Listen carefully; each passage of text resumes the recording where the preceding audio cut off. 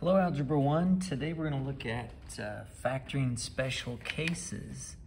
And I want to be clear that these two special cases that we go over, you can totally do these problems without using the pattern and just use the AC method. But using the special cases saves you so much time, and often you're more accurate, often. So yeah, I really encourage you to learn these patterns, especially difference of two squares. It's so nice. It saves you so much time. Also, I feel like it's a little more easy to recognize than the perfect square trinomials. So I remember these kind of with some acronyms here. For difference of two squares, I think of dots. And so you'll often see me write dots next to something before I use the difference of two squares pattern. And for a perfect square trinomial, when I see that, I often write psst. And you'll often see me write that next to a problem before I use the pattern. So this kind of shows the difference of two squares pattern. It says if you got a perfect square minus a perfect square, it always is going to split up into, these are called conjugates. It'll be the square root of a plus the square root of b, and then the square root of a minus the square root of b. But another way to think of it is, what times what gets you a squared, what times what gets you b squared? Well, it's, b and a. And they give an example here. And I don't do this middle part, but, if you see the minus sign, you've got a binomial, you see the minus sign. See if you can write x squared as the same number, times itself. So x times x, and then 9, 3 times 3 gets you 9, plus minus, and you're done. Now, recognizing the perfect squares might be a little bit of a challenge, but you do have a square root button in your calculator to help you out. I normally would make a list of perfect squares for you to look at, but we'll save that for you to do on your own if you choose. All right, so let's use this pattern. So notice, binomial, degree 2, so it's a quadratic. It's subtracting. So what I would suggest you do is immediately write two sets of parentheses, and then ask yourself, well, what times itself gets you x squared? Well, it's x times x. What times itself gets you 25? Well, it's 5 and 5. And now you know that those were perfect squares, and you're done. It's pretty awesome. And so on this one, we see a minus, it's a quadratic, it's a binomial. Let's try it out, see if it's a perfect square by a difference of two squares. So we can put a 2z here, a 2z here, a 1 and a 1. Because 2z times 2z gets you 4z squared. 1 times 1 gets you 1, plus, minus, and we're done. So now, class, I got to warn you, if you were to do the AC method, what you would do is you would realize that your middle term is 0. So when you get your AC of, in this case, it would be -4, you would need to think of two numbers that add together to make 0. And it would be -2 and 2. But then what you would do is you would split up the middle term. So you would write it as 4z squared minus 2z plus 2z. So where there was a 0, now you have the minus 2z and the 2z, like so. And then you can group them and, do the rest of the AC method. But it's so much easier to see the pattern. It'll save you so much more time. Don't forget that sometimes you have to factor out a GCF, a greatest common monomial. And so in this case, we can take out a 2 first. Divide, and then after we do that, we got a difference of two squares. We've got dots. I'm seeing dots. All right, so we leave the 2 out front. 2 parentheses. X times x gets you x squared. 6 times 6 gets you -36, plus, minus. And on this next one, it looks like we can, I think we can factor out a GCF. It looks like we can take a 3 out, I believe. Maybe more, we'll see. Divide. Ah, yeah, so that was the best we could do. And now we got, again, a difference of 2 squares. So check this out. What times what gets you 9n squared? 3n. What times what gets you 16? 4 plus minus, and you're done.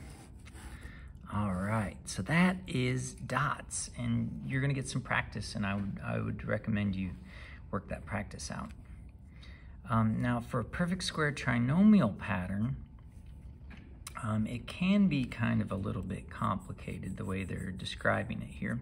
What's tricky about it is the middle term has to be a certain way. So it's kind of cool.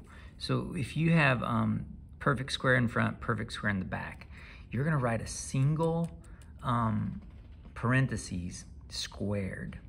It's gonna be, you know, what times what gets you a squared, a, what times what gets you b squared, b. And then it's interesting, use the sign of the middle term. Now, there's some problems out there that can be tricky, where they look like perfect square trinomials, but they're not, and it's because the middle term isn't correct. So what I like to do is, if I see the perfect squares, I go ahead and do the pattern, but then I check to see if it actually worked out. Multiply these together, a and b, and double it, and it should always equal the middle term. So it's kind of an interesting thing here, so check it out. X times x gets you x squared. 3 times 3 gets you 9. So these are perfect squares. So you immediately, I've just ignored this. Immediately you write a parentheses, x, 3, and then the sign in the middle is what determines that it's being plus. This one's the same thing, except the sign in the middle is a negative. So that's how that's going. All right, so perfect square trinomials.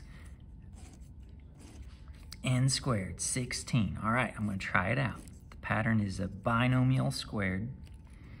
N, 4 times 4 gets us 16, n times n gets us n squared. And because of that plus sign, we write a plus and we're done. It's super quick if you recognize the pattern.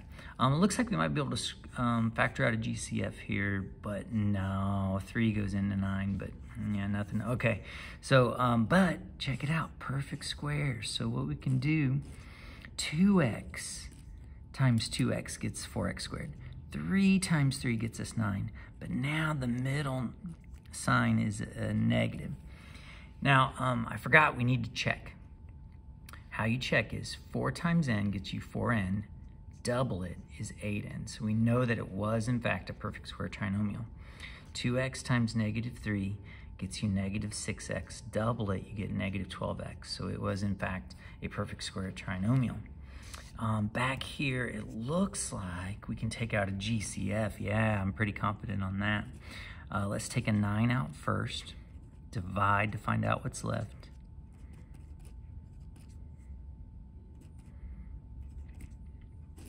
And then, class, we're left with the perfect square trinomial. So we go 9, a binomial squared. Z times z gets us z squared. 2 times 2 gets us 4. Plus sign, and we factored it.